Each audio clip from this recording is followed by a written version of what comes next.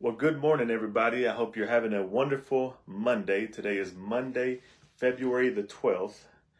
It is exactly 7:44 a.m. And today I want to come to you to bring you a word about baptism. Okay?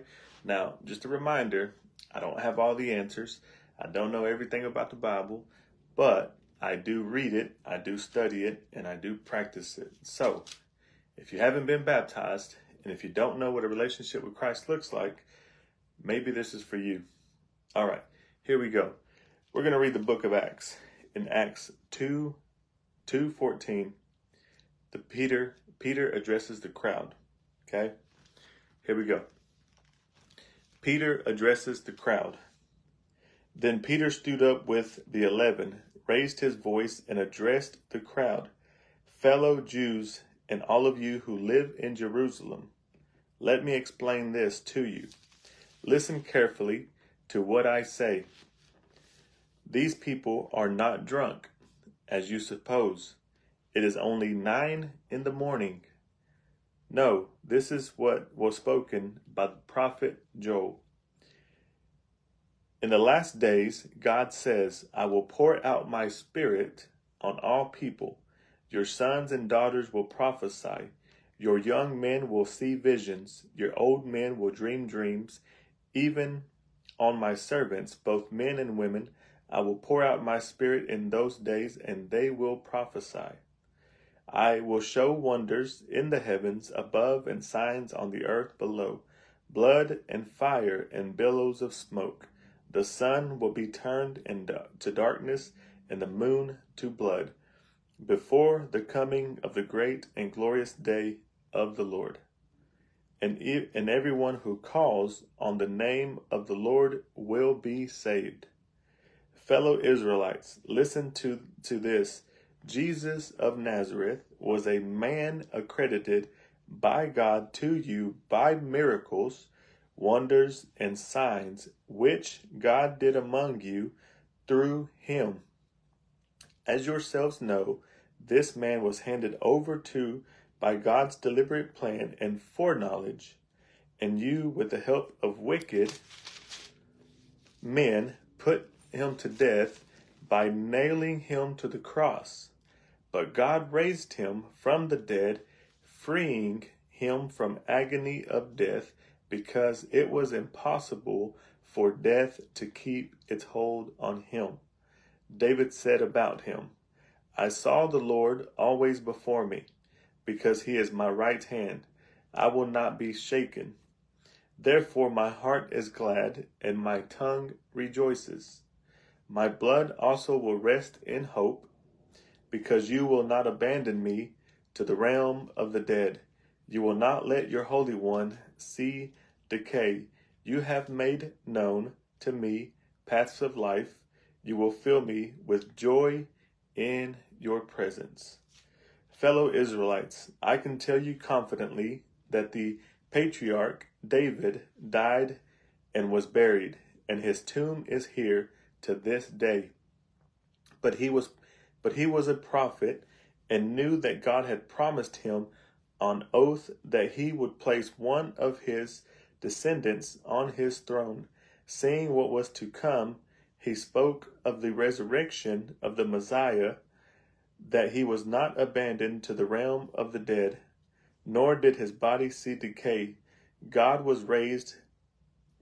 has raised this Jesus to life, and we are all witnesses of it. Exalted to the right hand of God, he was received from the Father. He promised Holy Spirit and was poured out what you now see and hear. For David did not ascend to heaven, and yet he said, The Lord said to my Lord, sit at my right hand until I make your enemies a footstool for your feet. Therefore let all Israel be assured of this.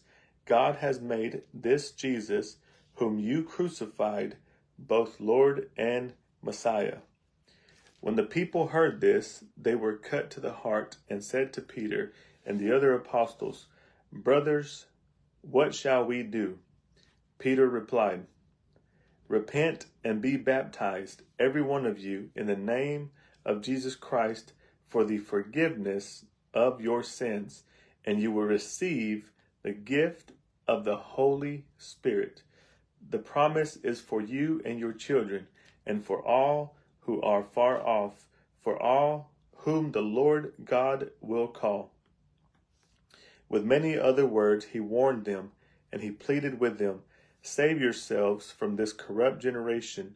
Those who accepted this message were baptized, and about 3,000 were added to their numbers this day. If you're watching this video right now, I know that's a lot to take in, and you may have to go back and reread it for yourselves to get a better understanding, but that is Acts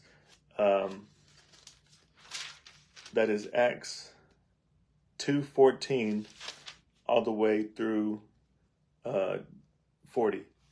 But if you haven't read that, I want to encourage you to go back and reread that. Read where Peter addresses the crowd.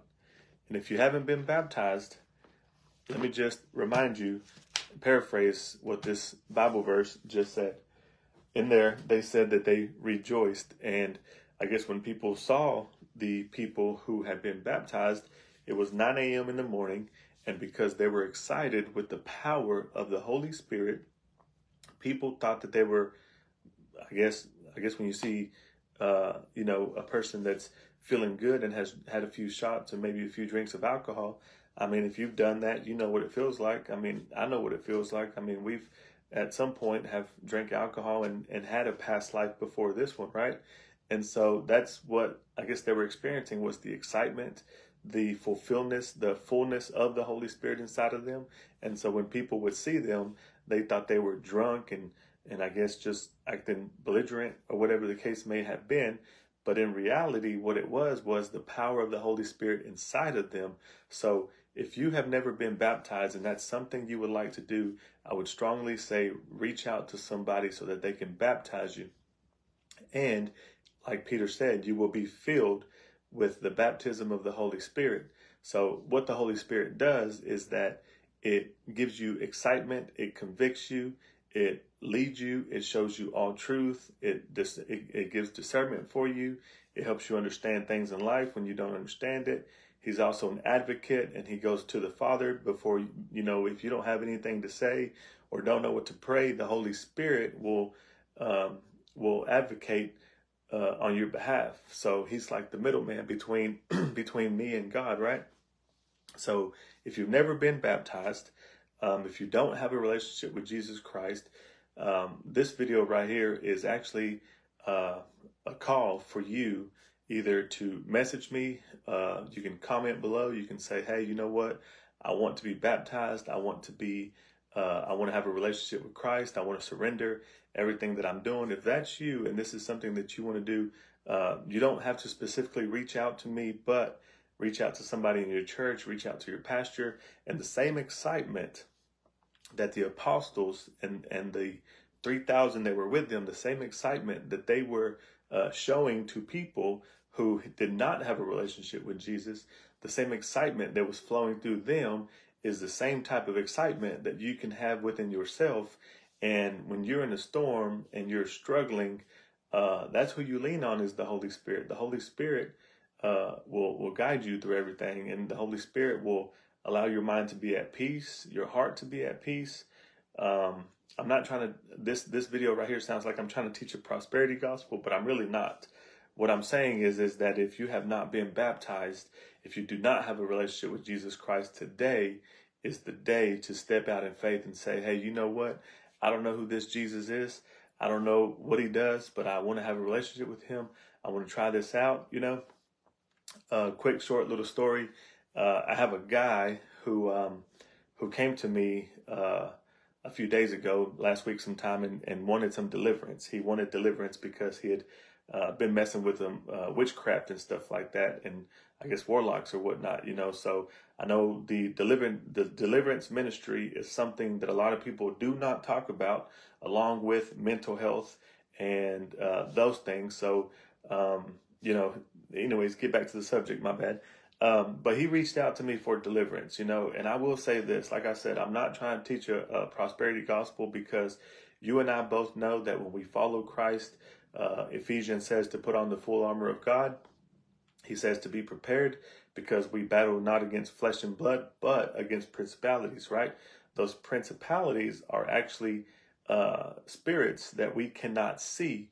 So if we cannot see the spirits, that's why sometimes you feel frustrated, aggravated, annoyed. These are all spirits that are attacking you, and you may not realize it, but these spirits can eventually have a breakdown inside of if they can get inside of your mind, they will break down your mind, and then you will, in a sense, start having some type of behavioral issues, some mental illness, thoughts of depression, thoughts of suicide, thoughts of anxiety. You will have all these things, right? But if you are baptized and reborn again through Christ, you will be set free, and all that will be gone away.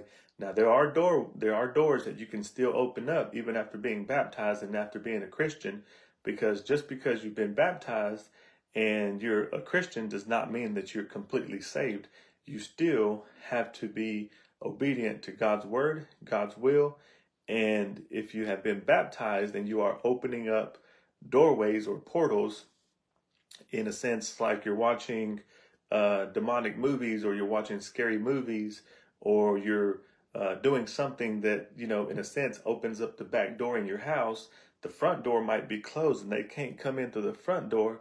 But if you go and you indulge in these things, you open up the back door, and that's how the spirits come in. So if that's something that you're dealing with, and that you're struggling with mental health, with anxiety, depression, fear, isolating yourself, if you're struggling with being out in public in society, and you just feel like everybody's just staring at you, and you feel some type of way, I will say that there is a deliverance, and you do need deliverance. So for those of you that do not know what deliverance is, reach out to me, or reach out to somebody that does deliverance. But these things are very real, and I know a lot of people don't talk about it. But today, if you're watching this video, I'm going to pray for you, okay? I'm going to pray for you. And if you say, you know what, I want to share the good news, I want to feel excited, I want my passion, I want to feel like I felt when I was a kid, when I was on my bicycle, on the trampoline, and I just want to feel that same type of excitement times 10, I'm going to tell you right now, every single morning, with God in your corner, on your right side and Jesus to your left, you got these two haymakers, okay? And you go out there and you fight, and they give you the strength, the energy, the joy. When times get tough, Jesus is in your corner along with God, and they're there with you to remind you that you're not in this world by yourself. And he's going to remind you that he sent you into this world for a plan and a purpose. And there's family members that you have out there that you can reach. So if you don't do this for anybody else, do it for your mama, do it for your children, do it for your loved ones, because your loved ones, that's the ones that you can reach personally. You can show them this video all day long. You can show them the pasture. You can show them a different sermon. But at the end of the day, those people are going to observe you. One of my biggest testimonies about my mom and my father, okay? Catholics their whole life. And with my walk with Christ, long story short, I began to model with them and show them by example, and sharing stories. I didn't force the Bible on them. I didn't force them to read the Bible. I didn't force them to read anything. But I, within myself, the Holy Spirit told me, you have to show them by example. You have to lead by example. And so if you're trying to lead your family to Christ, you have to show them by example. And when this young man reached out to me the other day and he needed some deliverance, I'm not going to lie to you. Some of those things, people do not want to mess with the devils. People do not want to mess with the spirits. And I get it. You're scared. The churches do not teach on deliverance. The churches do not teach on how to pick up your sword and go fight, right? And so that might be a new chapter in my life, but I'm excited. I'm excited about it. I'm ready to lay hands on you. I'm ready to pray for you. I mean, I've been ready to lay hands on you, pray for you, but this season, I want to go a little deeper, and I want to go into the darkness where the church does not go. And the church is not willing to go out into the streets and minister to people, lay hands on people, pray for people, cast out demons, bind up witches and warlocks and sorcery and all that kind of evil stuff. So this season, Lord willing, if it's His will, I, along with those of you who are watching, if you're interested in getting equipped and learning on how to go and do deliverance and things of those natures, inbox me, or somewhere in the future, I'll drop a comment or an address, and we're going to start meeting up somewhere to fellowship outside of the church. So that way we can get into maybe some different types of teaching that is all biblical. It's in the Bible, but maybe some of the churches don't touch base on it, if you get what I'm saying. So if you're watching this video, I want to say, be baptized. If it's in your heart, if you feel the conviction, it's your decision. Nobody's forcing you. But if you say, Bernardo, I want my life to change. I want to be different. If that's you, I want you to pray with me, okay? And then whatever else God speaks to you after that prayer or throughout this day, that is completely between you and God, okay? So, Corey, what's up, Corey? Y'all keep me in your prayers. I recently got baptized. I had 40-day clean and sober today, and I can't do this. Hey, man, bro, congratulations, man. That is the best decision ever. And that's what I'm talking about, man, the excitement, reaching out for prayer. If you need prayer, man, don't let pride or don't let the pride get the best of you. Prayer works, okay? I'm a living, walking, talking proof of it, and that's my testimony. So, Father, in the name of Jesus, I come to you in prayer, Father. First and foremost, thank you for Corey Lavoie, Father. I pray in the name of Jesus, Father, as he continues his walk with you in the baptism of the Holy Spirit, Father, I pray that you would continue to open up his mind, his heart, his ears. Father, we bind up every spiritual attack right now, trying to come against Corey in the name of Jesus, Father. Remind him that you created him with a plan and a purpose. And the word that somebody gave me the other day, Father, is that testimony means that you will do it again, Father. And if you did it once, and if you did it for Corey, I know that there's somebody else watching this video, and I know that you will do it again, Father. I know that if you did it for me, you'll do it for somebody else, and you'll do it again times a million, times infinity, because all you want is for your children to be saved and not to perish in the lake of fire, which is hell. So, Father, we bind up every demonic spirit attack. Father, if there's somebody watching this video right now and they want to be baptized, Father, wherever they're at, Father, I pray in the name of Jesus, Father, that you would reach out to them and that you would meet them in their living room floor, in their closet, in their car as they drive. Their eyes do not have to be closed. Father, in the name of Jesus, Father, we are commanding chains to break off right now in the name of Jesus, Father. We're asking Satan to get back in the name of Jesus, Father. We're actually, you know what? We're not asking. We're telling Satan to get back in the name of Jesus, Father. We're commanding that Satan has no authority, no say-so over anything that your people do in this world, Father. So we just bind him up right now, Father. We shut his mouth in the name of Jesus, Father, and we cast him back to hell where he belongs, Father. If there's somebody watching this video right now, Father, we bind up every demonic spiritual attack right now in the name of Jesus. If that's you, I want you to repeat after me and say, Satan, in the name of Jesus, we bind you up in the name of Jesus, and we cast you back to hell where you belong, and take your ugly, dumb, uninformed spirits with you, your spirits that have no power, no authority over my vessel. Take those with you too in the name of Jesus, and we plead the blood of Christ over us and a hedge of protection over us. Father, in the name of Jesus, in Jesus' name, amen. Man, God bless you. Have a great day. It's Monday. Pick up your sword and let's go fight. Peace out.